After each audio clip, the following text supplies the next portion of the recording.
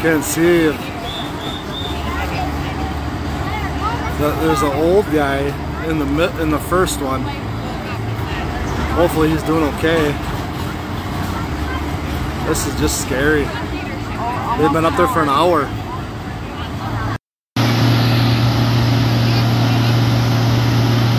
So that guy's up there just talking to the people, trying to keep them calm. As of what I've heard from one of our police officers, they have to grind.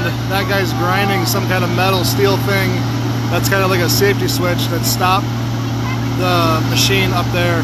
Once that gets grinded, then it's going to fall 2-3 feet, and the operator should be able to release everything by hydraulics. But they've never had this happen before, so we're not too sure. It's all a guessing game, I guess.